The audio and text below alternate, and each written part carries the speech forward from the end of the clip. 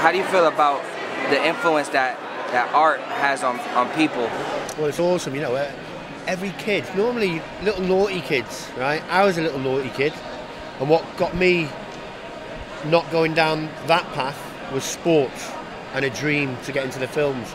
So I was quite passionate about that, and I got into the kickboxing later on in life, become the Welsh and British kickboxing champion, and it opened up the doorway for another dream to get into the films, and that gave me, it put me in a position that I can help and be very positive for the kids.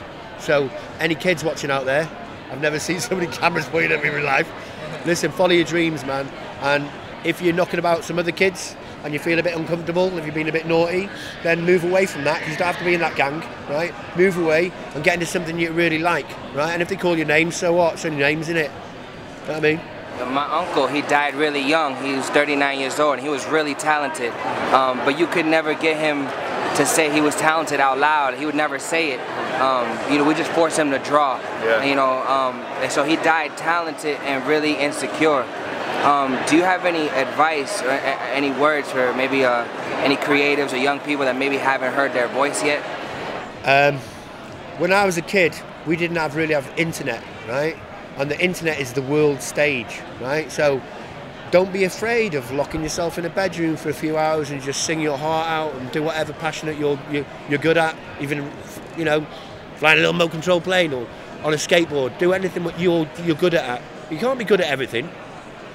Well, you may be, but concentrate on one thing and get really, really good at that, and just record it, put it on the net, even if you've got 1 or 10 viewers, because, you know, there's kids out there that become multi-millionaires, but very famous and stuff like that, and it's not just about the money, it's about being very passionate and sharing your talent and your dreams with other people, all kids as well, that may look up to you one day, you know what I mean? So just stick at it and go for it.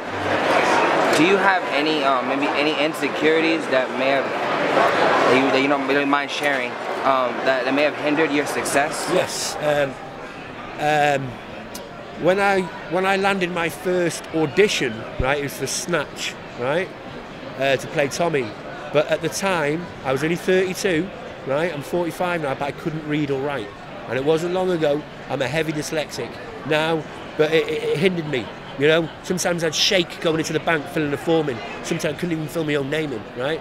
But don't worry about it, right? It just means you're very special if you've got dyslexia, right? You've got to learn a different way to learn things, you know what I mean? Make draw pictures to words and things like that. And just stick at it and stick at it and stick at it. And if you've got it in school, don't worry about it, because it's a good time. Don't hide it in and don't mess about. Tell them what your disabilities are and they'll help you, yeah? Where are you, how far are you in? How far are we in? I'm at your waist to Spencer Wilder. Okay, cool, cool. So you don't see me here, right? Nope, gone. Right, you see me here? Now I do. No, yeah. can you go back up? So tell me when you're at, tell me when you're there. Right here, at your eyes. Right, cool. And then there, right? All right, Spencer, I want to talk to you. I want to go take you back. You want to take me back to take what? Take you back to what? Way back. Way back. Way back. To your earliest form of expression. I want to say I got my arse slapped. That was the first thing. I come out of the darkness into the light, and it was one of them. What are some of the first ways you expressed yourself as a human being? Some of my questions are philosophical. You know, I was one of them kids. You know, my mates watch football and this, that, and the other. I was one of them kids that used to go out, climb a tree, look for animals, bring them back, say it fell out of the tree, but it didn't. You know what I mean? I just wanted to be mine. You know what I mean? Mum used to say, whatever you've brought back here, we don't want it. Put it back in the bushes. Put it back in blah, blah, blah, blah, blah. And once, right, I used to live in Prestati, right? It's a small town. And there was a Bastion Gardens field. There used to be a circus that used to come into town. This is the truth, right? And I loved animals, and animals talked to me when I was a kid. You know what I mean? It was one of them. And there was a big camel, right? And they used to be grazed in the daytime, ready for the circus show at night. So I went to this camel, and this camel said to me, he goes, I want to come home with you. I went, okay. There was this peg that kept this big camel grazing so they didn't run off, right, and cause havoc in town. We don't normally get many camels walking around North Wales. So anyway, I got halfway home with the camel, and they all come running out and said, what are you doing? What are you doing? So I wanted to take the camel home with me, and I got him halfway home. But anyway, and I used to be one of them kids that used to go knock on the next door neighbours for a jam butty and things like that. I was a naughty little rogue, but a cheeky one that got dimples and got away with it, you know. I was one of those kids. In my last interview with you, you mentioned that it took you a while to learn how to like read or write, and that was a big part of your life. Like, to me that's like real deep. You know what I mean? Because for somebody that really enjoys expressing themselves and enjoy entertaining people, for you, to learn that later on in life. Like, how are you reflecting on With my dyslexia. With the dyslexia? Yeah. Like I said on our last interview, through primary school, right? I was in Yscol Mair, like a Catholic school in Rhode, right, North Wales. I couldn't read or write in primary school. I couldn't read or write in high school, so I took no input in. Yeah, I was the class clown. They didn't understand about dyslexia back then.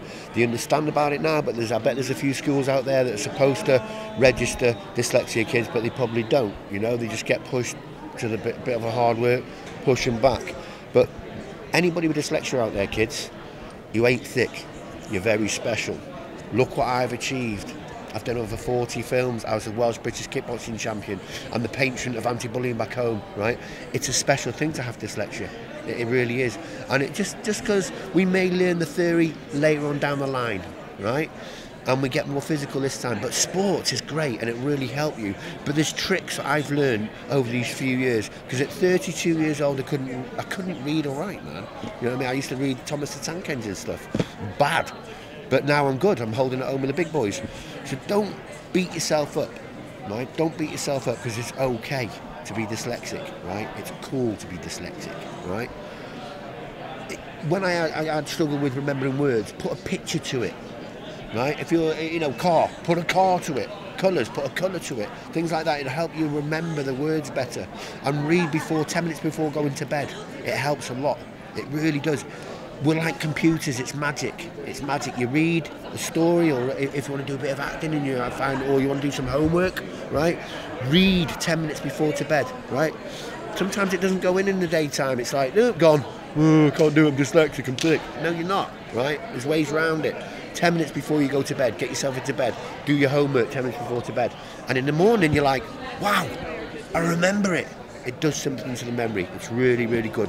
So don't worry about it if you're dyslexic, because I'm dyslexic. Darth Vader's dyslexic. I was the Welsh British kickboxing champion. That was a dream, right? I got there, and I call the boxing machine, the boxing ring, my dream machine, because I've lived another dream. I've become an actor. I've done lots of work in the film industry, over 40 shows, but I'm very grounded still. I don't get lost with myself. No way. I'll never do that. I'll stay grounded.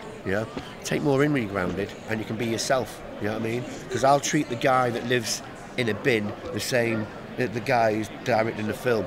It's just the way I am. Yeah. Treat people how you want to be treated yourself. Do you know what I mean? And that's why I'm one of them. But sitting down watching a film, it's not like, it's weird if like I'm watching myself playing a pirate in Peter Pan, or playing the Frankenstein monster in Victor Frankenstein, or playing Darth Vader in Darth Vader. I watch it like you guys watch it. If I'm watching it like myself, then I haven't done my job, because it's a different character. They just use me to become that character, and I love it. It's very special to feel somebody else that's inside your body. You know what I mean? And you turn it on, you just help it. You give it, from the costume, I'm full of latex and stuff like that, then you've got to turn that latex into your real skin. If you're going to be somebody might be watching me now going, I want to be a creature performer, blah, blah, blah, blah, blah. You've got to become that character. You've got to open up the doorway and give it a real heart and spirit. Yeah? It's pretty cool, man. And it's magic. You can do it. You've got to believe in yourself. Do you know what I mean?